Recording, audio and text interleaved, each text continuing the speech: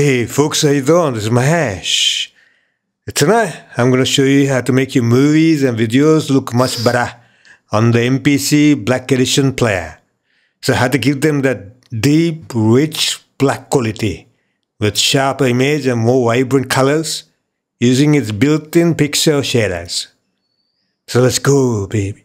So just right-click on the player and go down here to Shaders and then select Shaders. From the pull-down menu here, select 16:235 to 0255. You can add these shaders to the pre-resize section or post-resize. I prefer post. Now click Add here and then make sure to select Enable here. And immediately you see the video becomes darker with a deep black contrast. When you turn the shaders off and on, you can see the difference clearly. It looks amazing. However, if you find it a touch too dark, you can always go to color correction settings here and increase the brightness slightly. There, it's perfect now.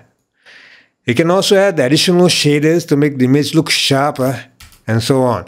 Thanks for watching. See you later.